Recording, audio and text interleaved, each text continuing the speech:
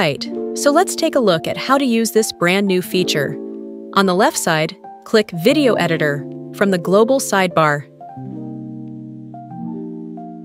At the top, you can either pick a video directly or just drag one in.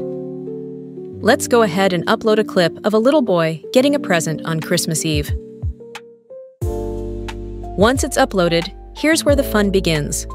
You can edit the video using prompts or add a reference image to influence the colors, the style, the lighting, and more. Now, let's try something cool. Let's change the present in his hands into a soccer ball. Just upload your reference image. Type in a prompt, hit generate, and boom! You've got a brand new video. And of course, you can use the same method to tweak the style, the colors, or the lighting of any video you upload. Pretty fun, right? Go ahead and give it a try.